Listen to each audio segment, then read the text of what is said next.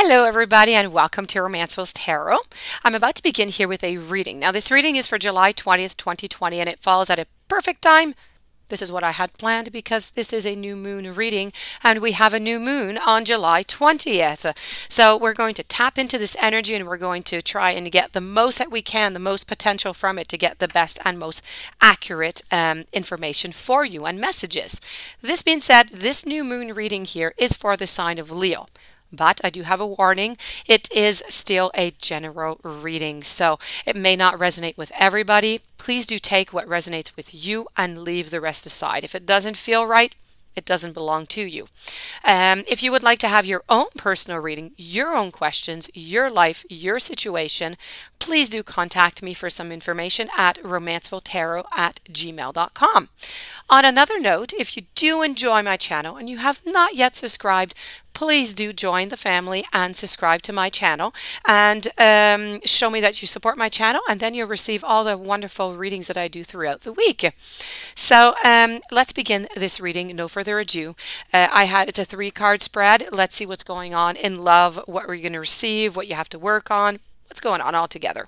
So I have communication is key, new moon in Gemini, a new start is coming, and I have it's time to take action. Okay, so we're going to begin here with the very first card, which is communication is key. And this is your new moon in Gemini card. And voila.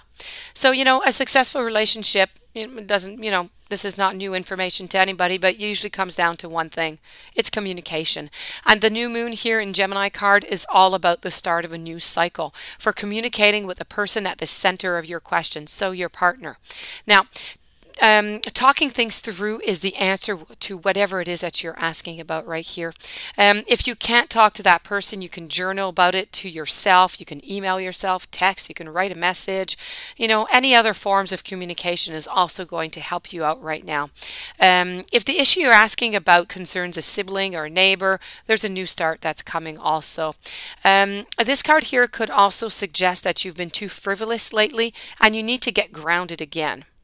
But most importantly, this really means that you need to emphasize the need to communicate. Maybe write a list of all the people that you love the most and see if you're prioritizing them. Try to tell someone how you feel. Don't be all in your head, and more into your heart. Let your heart speak. The heart always speaks the truth, and it's so much easier just to speak from the heart. So try that, and try making a little list of prioritizing the people that you love in your life, and see if you're, giving them the love that you want them to have. So then I have a new start is coming here with a new moon.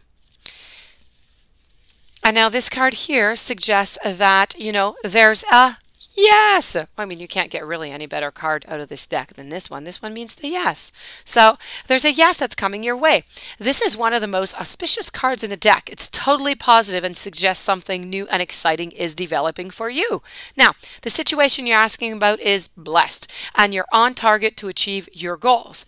Now, the message from the universe is that you're starting all over again, but in some way, not all over all to the very beginning, just in some ways. So be that on a new or better course or just feeling more positive about achieving your desired outcome. Now, if you've been feeling kind of stagnant, okay, this card reminds you that life just goes around in circles all the time. It's a cycle, and you're moving into a new cycle right now. This is the time to wipe the slate clean. And if the situation you asked for has become toxic, either you're going to clear it up right now by wiping that slate clean, or, something totally new and fresh is on its way.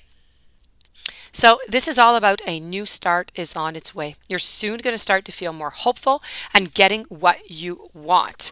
Now, your belief that your dream can manifest is working well, and please, forget about your past. So many of us were always attached to our past, and it's okay to keep the memories. It's okay to, keep some goodness. We do have always some good in every relationship. You need to get rid of anything that is toxic out of it. And now we're going to move over to it's time to take action with a new moon in Aries. Okay. So the new moon in Aries here, I'm just going to place this right over here for you, is the flame is lit. a wonderful new start beckons and you're on the right track. So, you know, drawing this card is just a superbly positive sign that there's something you want to happen into your life right now. Take this card as a big yes from the universe, okay? You have gotten 2 yeses. Take this card as a big yes. This is the time to really tune into your dreams. You may still have a long way to go, okay? But you're on your way. Determination, self-assertion, and bravery are all called for. But the hot fire of Aries is driving you towards success in whatever endeavor you're asking about. The caution, don't go too fast. And forget your manners. Treat people well. As you charge towards your goals, you'll create much better karma for yourself here, okay? So this is all about, don't even think about giving up. Do not think about it. You're not. Do not. You know, and this is do your best and be happy with that, with your very best. Avoid being brash right now. And this is all about, there's a new male that is coming into your life here perhaps, and you do need though a 12-month plan. This is what the warning that I do have here is you do need a 12-month plan. So, you know, time to start doing that 12-month plan now. I do wish you a fantastic day. This does conclude your new moon reading. I hope that you enjoyed it. I hope it gave you some interesting information. If you would like to have a private reading, romancefulltarot@gmail.com.